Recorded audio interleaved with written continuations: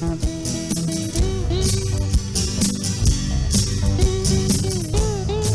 don't want to come out to a comedy club and hear about politics, and they don't want to think, and they don't want you to change their way of thinking, you know, and some comics do that, and that's good if that's what you do.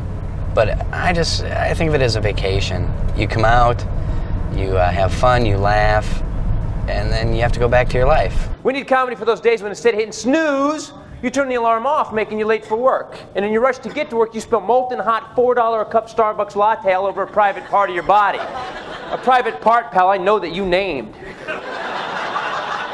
It feels like the end of the world, and I just need a good laugh! That's why you're here tonight. Good evening, ladies and gentlemen, and welcome to Mark Ridley's Comedy Castle. Your headliner this evening, let's hear it for Dave Coulier.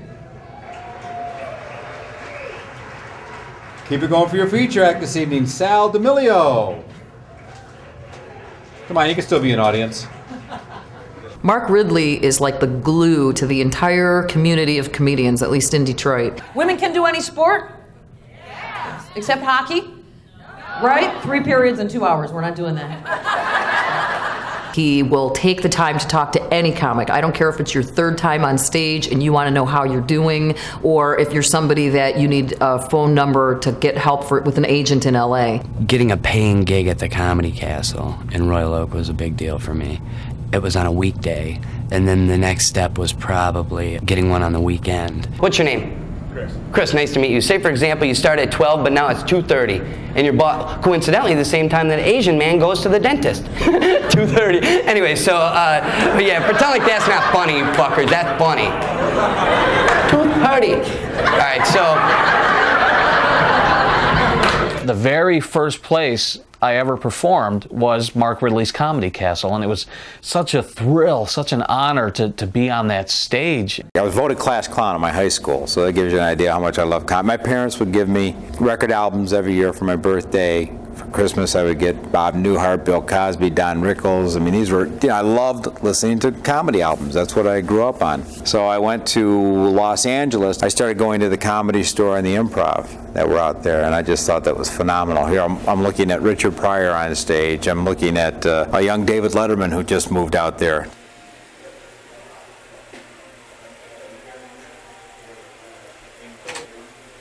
Good morning, Christopher Titus's room, please. Oh, I don't know. I'm picking him up here. We're doing radio interviews this morning. Christopher! Oh, morning, man. Nothing like getting them at 6 a.m. to do radio. Good to see you. And I got into show business, so I didn't have to get up this early. What am I doing here? Everything go okay in the pickup last night? No. The guy from Metro Cab was just like, he just kept going, "What's your confirmation number?" I'm going, "Look, just take me to the hotel. What's your confirmation number?" I go, "What does it matter? Just get us to the hotel." And he goes, "Well, I want to know how I'm getting paid." I went, and I'm thinking, what do I look like, a homeless guy? I'll pay you. You know what I mean? No, they were all, you didn't pay him anything, did you? No, in fact, yeah, I made him call the okay, thing, good. and he found it. I said, "Don't you know who I am?" And he said, "Well, I used to when you had a television show." Thanks, man. I'm working on a new one. Pull over, let me out of here, I'm walking. Didn't you used to be somebody? No, I was on Fox. Yeah, right. I came back here, but always with that little nugget in the back of my mind about a comedy nightclub. So finally I just started making some inquiries and went back to a couple of restaurants that I used to work at and said, "I've got an idea." And I knew that they had empty space, and I said the idea is a nightclub for comedians that I picked up in Los Angeles. And it was like one big open mic night. We did that for about a month and a half until I started bringing headliners in. Mark's broke some of the biggest acts in the country. Tim Allen, huh? Yeah. Yeah. Who else? Seinfeld. Leno. But that's right around the same time that Tim Allen started doing stand-up comedy. Dave Coulier started doing stand-up comedy. I still remember the night when you were downstairs. Was it the meeting place? Yeah. The little L-shaped room? Yeah, absolutely. And I had a great set. And I remember afterwards you just saying, "Hey, stick around, I want to talk to you." And I was like, "Oh man, what did I say?" What did I do wrong? You ever do that? You've been waiting in the lobby and picked up a comic, like coming in to the hotel? Coming in, or no? Yeah, like walking into the hotel? No. I know guys who were like that, man. I had one night, well, this was going back because I used to do the airport runs, yeah. You know, back when money was real tight in the club situation. And Gary Shandling and I stayed out all night long. And we were sitting at this hotel room. We were at a small party after And I looked down at my watch. I said, Gary, you have to be at the airport in about an hour and a half. He goes, well, let's take off. And we were driving at about like this time, and Sunday morning. Oh yeah. So the early 80s, as good as they were from a comedy standpoint, behind the scenes, the business end, there was a lot of hopping around from place to place to place. I've faced near bankruptcy twice, we're almost declared bankruptcy. I've been in a knockdown, drag-out, not only fist fight, but legal battle with one of the restaurant owners. For about 9 months, I wasn't even drawing pay from the Comedy Castle. I was working a day job while trying to keep this going at night. All right, so we got one call-in and 3 other ones, 3 stop-bys? Yeah, got one call-in. We're doing the classic rock show. We're doing Purton and the oldies, and then we're going downtown to do today's hits. So we're covering all the bases on demographics. I've always looked at stand-up comedy as an art form. There are club owners that don't treat it as an art form, and that's too bad because they're kind of missing the whole point of it. And Mark came up to me one day after I headlined, and it was the first club I ever headlined for a whole week. And he pulled me aside after the show, and he said, God, you're really getting good, and I think you're ready to move to L.A. That's the thing about Mark. Mark will actually watch the show. Mark's doing this big thing. Mark will actually watch the comedy show and give you notes. I do. I like watching it. Yeah, but some club owners are just like, you did 5 minutes too long, or you did 5 minutes too short. Really? I'm just a frustrated comedian who happens to be a club owner.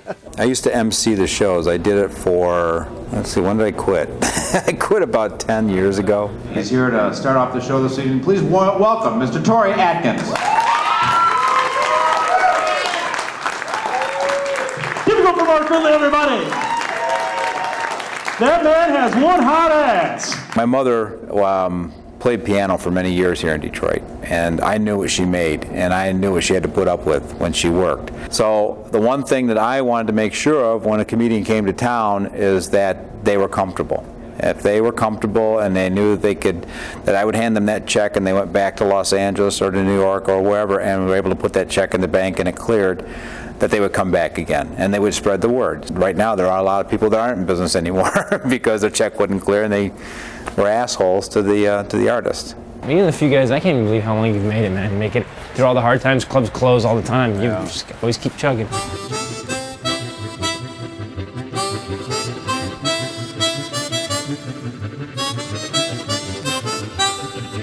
Mark in here? Yep. 8 and 10:30, right? 8 and 10:30, yeah. See, I think What's that phone number there? I don't know. What is the phone number there, Mark? 248-542-9900. That would be the 248-542-9900. And that'd be the Comedy Castle, premier comedy club in the country. I believe it would be. Thank you, Mark. Well, I didn't want kids. My mom was mentally ill. My dad, drinking and all these women and heart attacks. I'm a genetic minefield. You put my sperm under a microscope, it's like, hey, back. But my wife was like, if I can't have kids, then you can't buy any more cars. And then she said, in fact, if I can't have kids, I want a divorce. And it's kind of at that moment I realized how much I really love cars.